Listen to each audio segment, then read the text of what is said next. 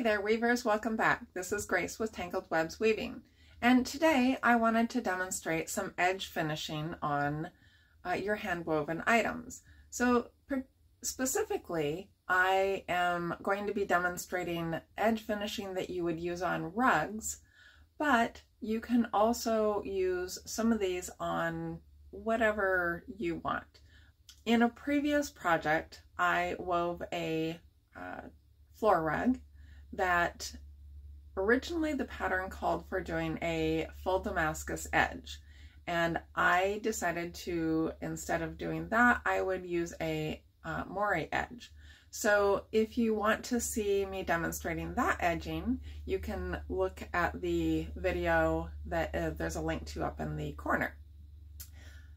But I thought that it would be helpful to go ahead and demonstrate the full Damascus edge and also a couple other edge techniques. One of them being the woven edge or twined edge.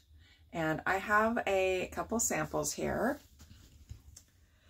So this here is the moire edge, and you can see that it leaves a nice edge, and there's a couple different ways to finish the warp threads that stick out. You can either knot them and have them just lay against the back. You can knot them and have them sticking out and having a fringe. Or you can do like I did, and you can take those and feed them back up through the weft and bury the ends.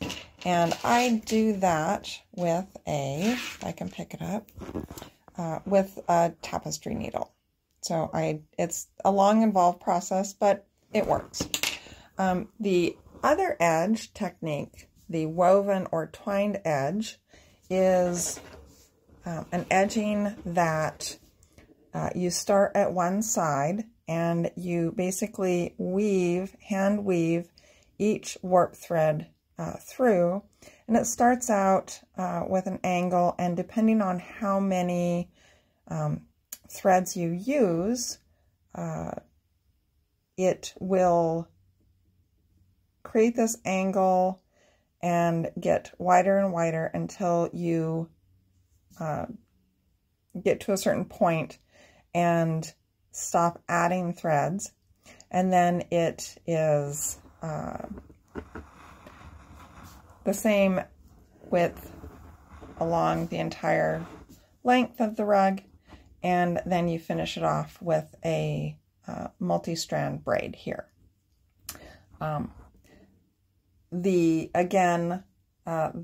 warp threads that are in here end up getting buried in the weft. So again, this is a very long, involved process. I would say it probably took me longer to do the edging on this rug than it took me to weave it. And this particular rug took a long time to weave. So let's see, there's a couple other edging techniques that you can use. These two items just have a simple twisted fringe, and these are scarves, and you can see that I've just taken, usually what I do is I divide the number of warp threads into groups of 2 or 3, twist those together, and then twist two of those groups together in the opposite direction to create the fringe, the twist. So you can see those here and there. And then you can also just knot your fringe and leave it natural. And this is a fine ending or a fine fringe for something that is not going to get a lot of washing, because especially with the wool, if you wash it a lot, it will tend to start getting kind of ratty looking. So this is wool, but if you take good care of it, wash it by hand, dry it flat, this type of fringe should be fine. And it's kind of fun. It's nice and drapey. So here again, this is a little sample I did, and I just knotted the ends and left the fringe natural. You can see they're kind of getting a little ratty looking just from handling and just from the initial wet finishing. So the first edge that I'm going to demonstrate will be the Damascus edge, since that's the one that would have been on this this rug, but I didn't. So let's get started. We have our rug set up here, and I have removed all but the last couple strands of my warp protector, just to make it a little bit easier. And I'm going to put a couple books down on the rug to weight it and make sure that it doesn't go anywhere. So with the Damascus, it's typically worked from the back edge or the back side first, because the front side looks a little bit better, and it's worked from right to left, and you work it in 2 stages. So you'll do from right to left, you'll do one side, and then you'll flip the rug over and again do right to left. Now with the Damascus edge, you do still need to protect the warp for somehow. You can knot it and leave a fringe. You can knot it and braid the fringe. You can take the warp ends and feed them back up through the warp and bury them so that they're not seen. So let's go ahead and begin. So starting from the right, you're going to take the first 2 threads. You're going to pass the right thread over the left thread and bring it back under and pull it up, and that thread will go to the top. Then you take the next thread in line, and sorry, I needed to remove my warp protector. So let's start that again, and let's take the warp protector out. So what I will do is I will pull out half a dozen or so threads to work at a time and leave my warp protector in there. All right, so let's do that again. Take the right thread over the left thread, bring it under in a half hitch, and pull it up. Don't pull real tight, but just snug it. So then take that left thread, which now becomes your right thread, pick up the next thread, take the right thread over the left thread under the loop, and snug it up. Pass the left thread to the right hand, grab the next thread, over, through the loop, and up. So we will just keep doing that. And you could finish the rug with just a half Damascus. So this would be called a half Damascus.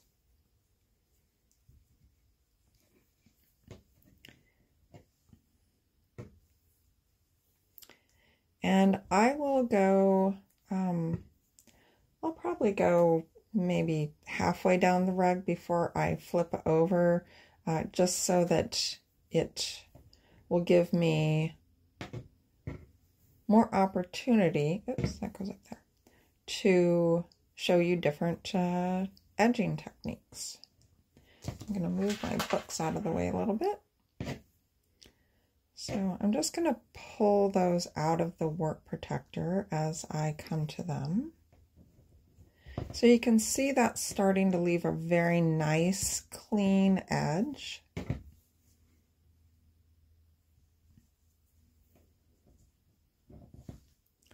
So we can...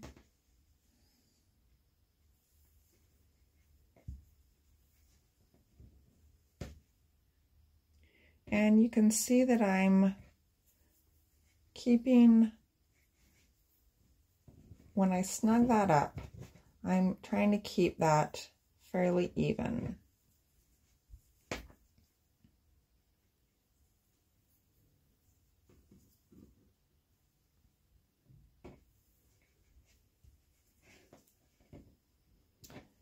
This edging goes fairly quickly. So if you're looking for something to leave a nice edge and you still want a fringe, you can do the full Damascus.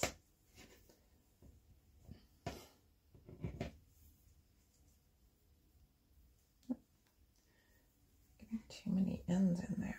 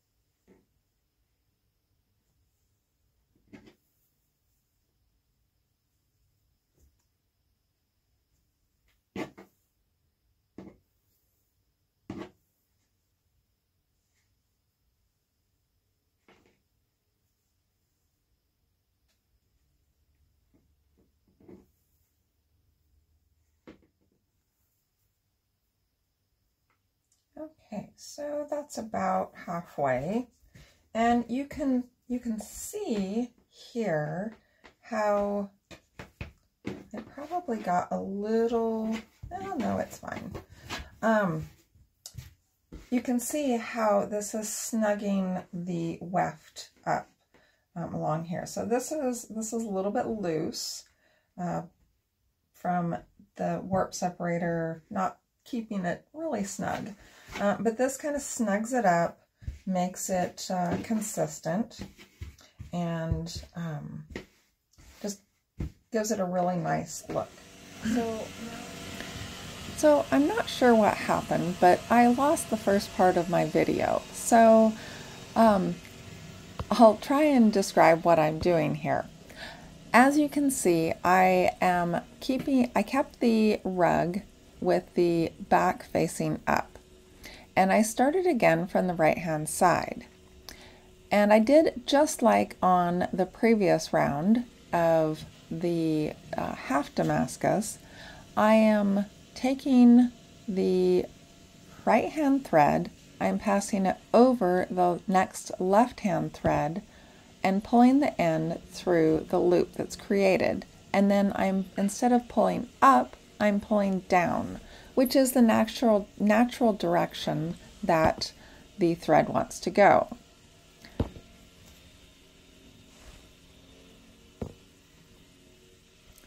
So I'm just going to continue on here until I get about 2/3 of the way along the original half Damascus.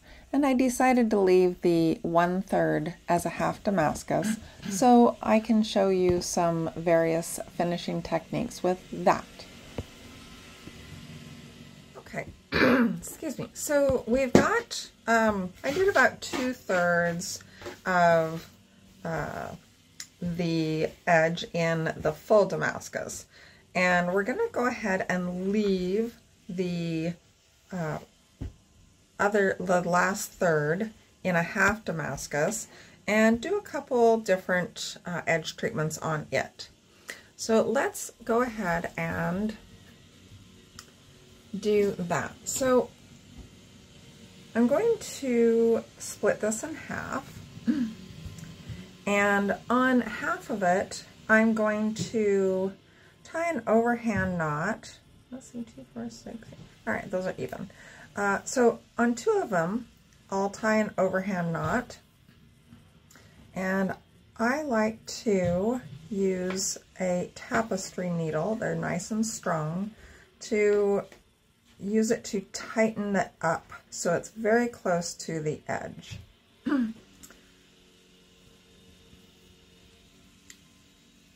So an overhand knot is you wrap it around your finger and then go through the loop. And I'm using 2 strands for each knot section.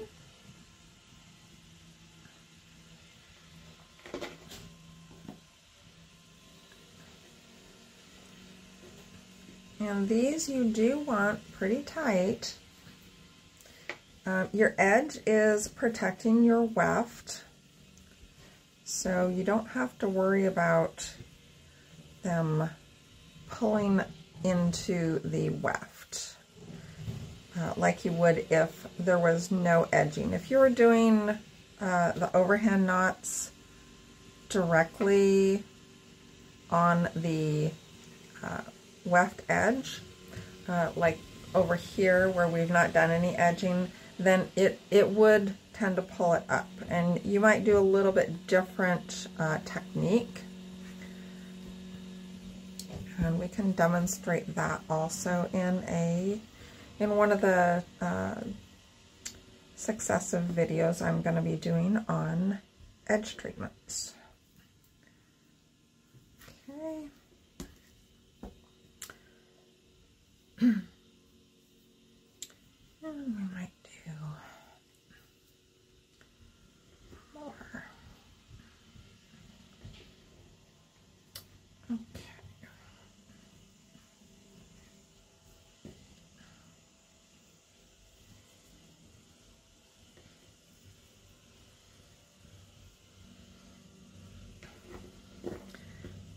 And the reason I use a tapestry needle is it's nice and thick and strong. You don't have to use a tapestry needle. Okay, so there is one edge treatment. And then we can cut these very short. And you can see how they will tend to lay towards the back. Okay. All right, now these we will bury into the weft. So I'm going to take my tapestry needle. It's got a nice big eye on it. And I'm going to just feed that through there. And sometimes it's a little bit easier than other times. So if you take and fold it over the needle and then hold it real tight and then pull it off, it kind of creates a edge to push that through. All right, so now I'm going to take this and I'm going to feed it back through the weft in between the front and the back. So you can see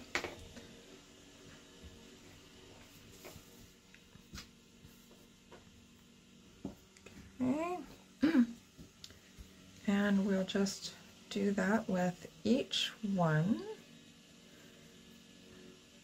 As you can see, this takes a little bit of time, but it makes for a really nice finish.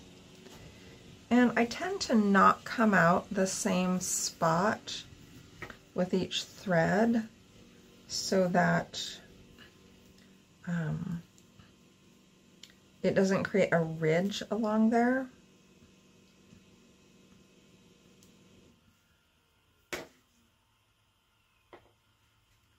And sometimes you have to kind of wiggle it in there. And this works well with weft-faced weaves. It wouldn't work as well with a balanced weave.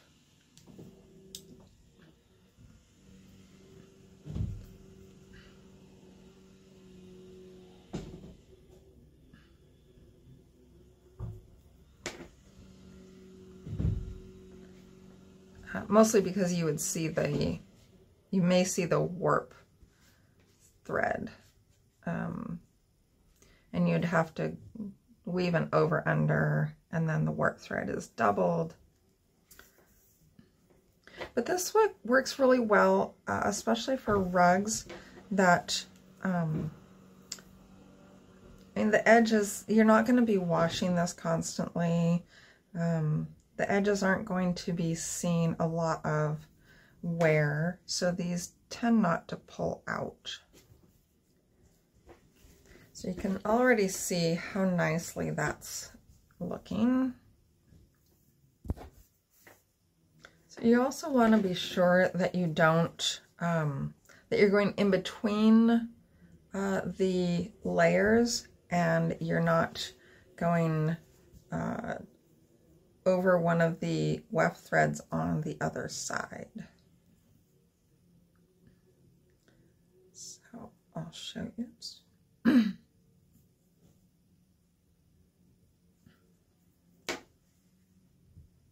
So as you're going in here, if you dive too deep by accident, and you can see my needle here, so my weft or my warp thread would show if I did that like that. So you don't want to do that.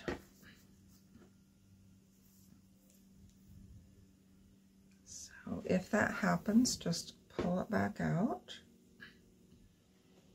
And sometimes I'll just flip that over and check if I think maybe I did catch it by accident. So this is a good activity for just sitting on the couch watching a movie or something that you don't have to, maybe listening to an audiobook, something you don't have to pay a whole lot of attention to.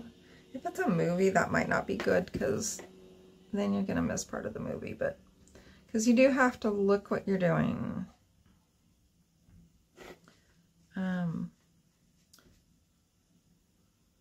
I'll do this while I'm streaming maybe a series that I've watched already, and I'm just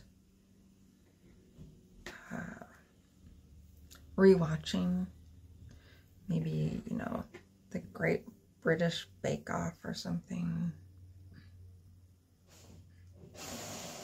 What? Uh-oh. Okay, my vacuum cleaner was attacking the heating register in the other room. So, not sure what that was about. Alright, so now I've got these all in, and I don't have any that are sticking out on the front side. So now, what I'm going to do is I'll take each one and I'll give it a little tug and then clip it real close. And I give it that tug so that when I clip it, it will pull back into the weft. And be sure you don't catch your weft, because that would be a bad thing.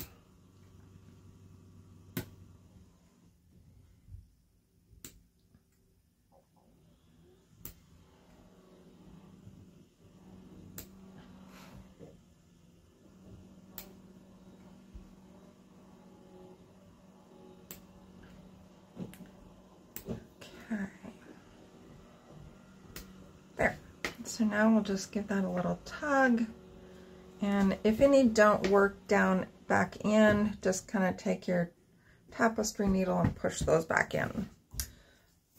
All right, so now we can work on what to do with our full Damascus side. So let's go ahead and take a look at the front.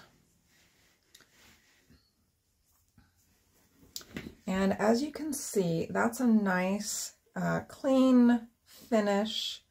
You can't see any of the warp sticking out, and it will lay nice and flat. So now let's figure out what to do with the full Damascus side.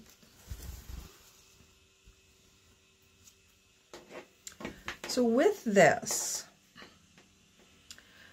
because you can see that the fringe is coming out between the two ridges of the Damascus.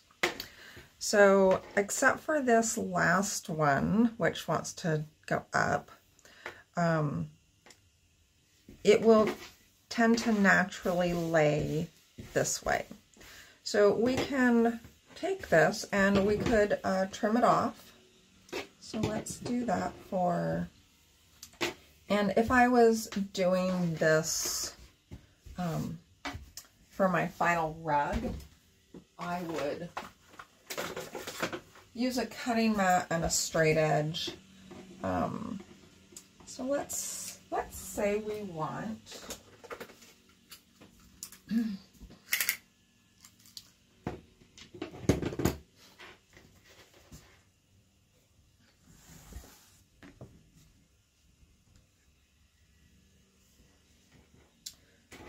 let's say we want our fringe to be 4 inches. Okay, so that's about 4 inches right there.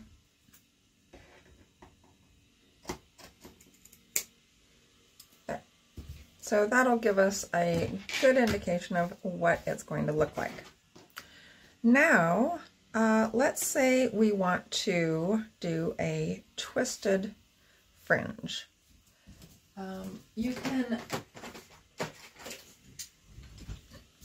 You can twist by hand, or you can twist with a fringe twister.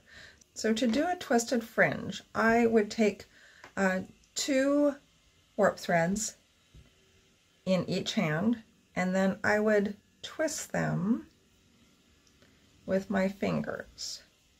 And I would try to twist them the same amount, and I'm going to twist them in a, I believe that's a counterclockwise way. And I'd probably count how many times I twisted it. And I'm not very good at doing this by hand. But I'm going to twist these up pretty tightly, maybe 15 or 20 twists. So you can see how they're trying to corkscrew. So now that I've got them twisted to the amount that I desire, I'm going to put them together and hold them in one hand, and I'm going to tie an overhand knot. Again, go around your finger, and this is a little tricky because you're trying to hold the twist in there still, and it wants to kink up on itself. And then take and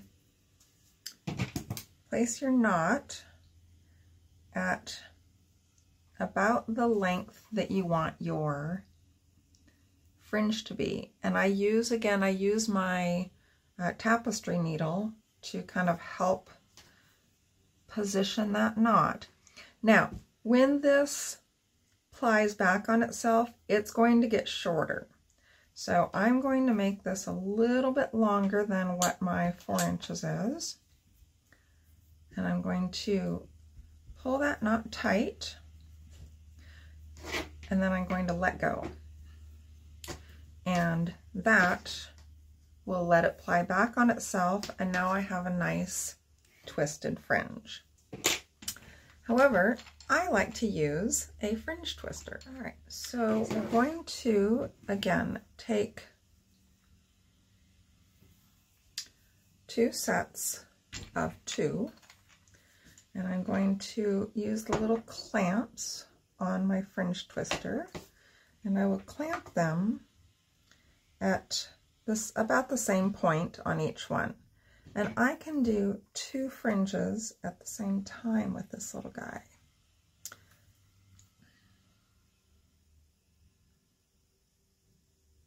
So you want them to be about the same length and the same tension. Now we're going to twist this in the, and I should have gone in the clockwise position when I did the other one. We're going to turn this in a clockwise position, and we're going to count the turns. 1, 2, 3, 4, 5, 6, 7, 8, 9, 10, 11, 12, 13, 14, 15. Okay, that's pretty darn tight. So I'm going to say 15 twists. Now I'm going to take, I'm going to untwist one so that I can get to these. I'm going to unclip one set, and I'll leave the others clipped right now, and then I'm going to tie my overhand knot and get that down to where I wanted it, which is about there, and then tighten that knot up and let go, and it will twist. So you can see this one, I actually twisted the first twist the wrong way. You want to twist the same direction as the yarn is. So this is twisted this way, clockwise. it's been plied on itself. So that's the initial twist that you want to do. You want to add more twist, and then when it untwists, you get this nice little twisted braid. So let's do this one.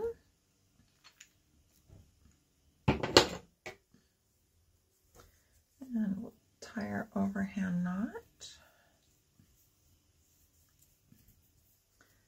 And I'm not really very good at getting these the same length. So, oh, I did really good there. Okay. So let's do a couple more of those.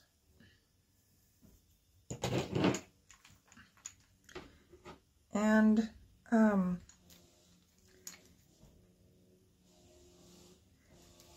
if I were doing this for my final rug, I would measure out on my warp where to put my clamps, because I want the twist to be the same in each one of these, and I want them to be the same length. So we're going to go ahead and twist this again, and I'll see if I can get you closer so that you can see better.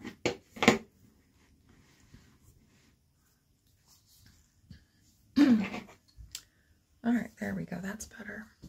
So you actually can't see still.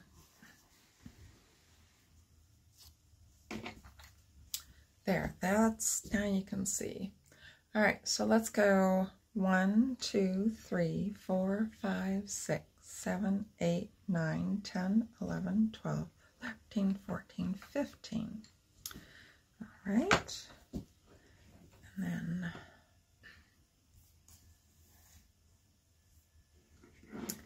you can take the clamps off the first one.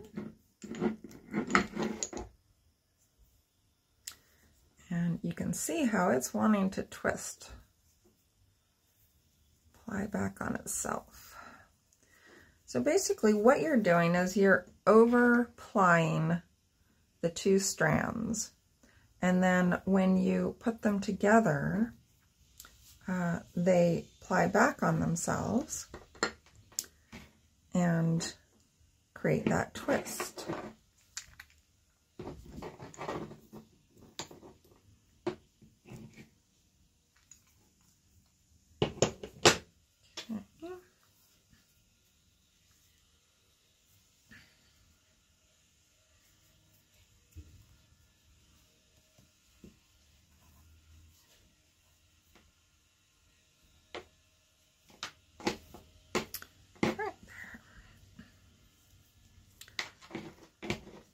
There, those actually came out pretty even. This one is kind of funky. Now, if I wanted to redo that one, I could. I could undo that and untwist it and separate those two, and then untwist those two,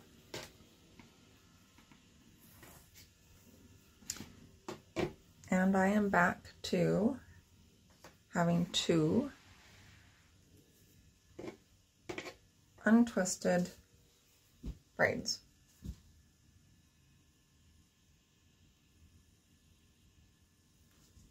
Okay, so now we can twist those by hand. I'm going to tie our overhand knot, come down to about the same distance, and let it ply up. There, perfect. All right, so now how to treat the next section.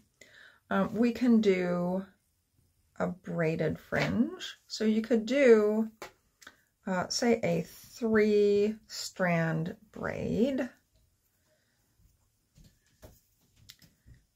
And that would look like this. And you can just go down as long as you want it to be. So it's rather small,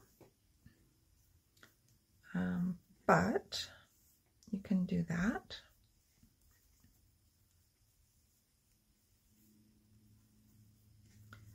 And you could get really fancy and do some cross braiding between the tassels, between the fringe braids. Okay. And we'll just pretend that that is long enough. And then you do your overhand knot at the end of it. There we go. That looks very nice. You could do 2 strands per braid.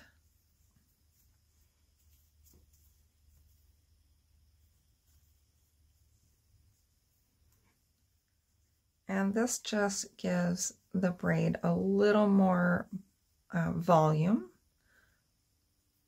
than having just 3 strands in there. And this works well if your warp fringe is real long, like mine is. It might be a little more challenging if you're working with a warp fringe that's short. So we'll go ahead and tie that one off.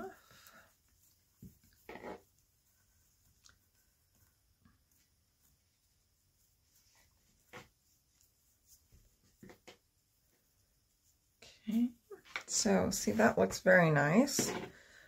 You could do a 4-strand braid. So there's a couple different ways to do a 4-strand braid, but the one that I like, you take the left hand 2 and you cross the left under the right. You take the right hand 2 and you cross the right over the left. And now you take the middle right, you cross it under the middle left, and then you start over.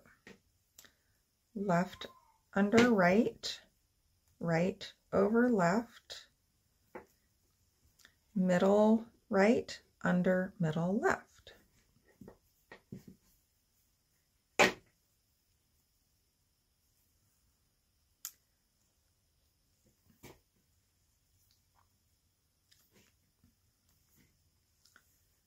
So we go under, over,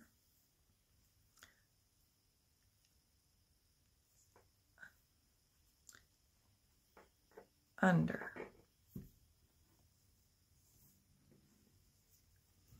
And it's a little more challenging if you're trying to make it so that somebody can see what you're doing. Because normally I would keep my fingers on here and keep everything situated, and then under. So go under left, over right, under right. All right, so I'm not sure I'd want to do a whole rug with that one. That one, I would get impatient with it. Okay, but there is your 4.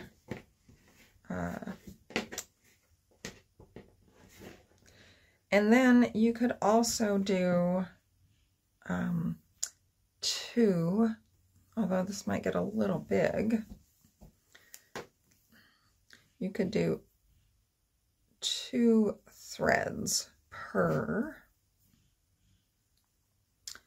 goes over, and this one goes under.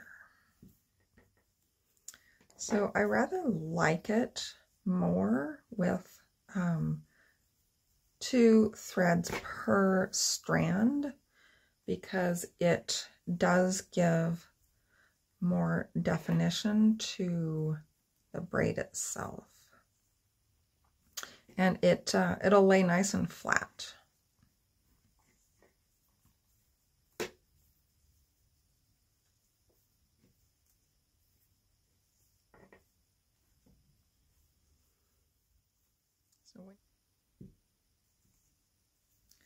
All right, so then we're going to do our overhand knot. These knots can get a little bit big if you're using, you know, 8 strands.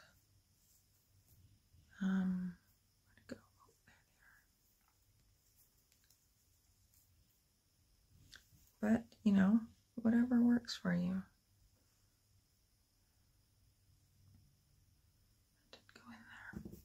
So if you're having trouble getting one of them in there, just kind of use your tapestry needle. There we got them. Okay. So you can use that tapestry needle to kind of finagle them around. All right. So I rather like that one. Yeah. So he tends to want to twist, but that's okay. All right, so let's flip it over so that you can see what it looks like from the correct side. Okay, so here we are on the front side of the rug, and you can see each of the different finishing techniques, all with a Damascus edge. This here is using a half Damascus. And you can see that where I knotted them, it does stick up a little bit, but with a nice thick rug, that wouldn't be a problem. This lays nice and flat and is very kind of low profile. The fringed ones, I would say that using braiding with three strand braiding, either with one warp thread per strand or 2 warp threads per strand, those tend to lay nice and flat. The 4-strand braids want to twist. So this nice flat one, using 2 strands per, or 2 warp threads per strand, it wants to twist, and that is probably a because of the twist in the warp yarn. So if you want it to twist and you're fine with that, that would be a kind of a cool look. However, if you're wanting it to lay flat, it doesn't seem to want to do that. Maybe if we wet finished it and blocked it and pinned it, then it might lay flat. That would be a good thing to try. But this is a good reason why we sample and figure out what we want to do before we actually do the final product. And then this little guy over here,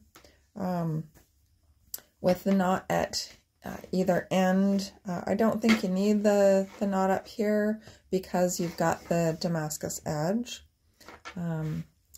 But you can see that the full Damascus and the half Damascus are very similar looking on the front side, the difference being on the back side, and where the warp yarn comes out. So with the full Damascus, the warp will come out between the 2 ridges, and with the half Damascus, it comes out to the back of the rug, or whichever side you do first. So if you did the half Damascus, starting with the rug facing with the front up and starting on the right, then your warp yarn would try and lay to the front of your rug, and you don't want that. So that's why you start on the back. So that's it. I hope you enjoyed this video and found it helpful. The next video in this series, we will be doing another finishing technique, and I think we will do the twined warp or the woven warp, and that was sampled on the big blue and white rug that I showed you earlier. So thanks for watching. If you enjoyed this video, please give it a thumbs up and consider subscribing to my channel to see future videos. Thanks and happy weaving.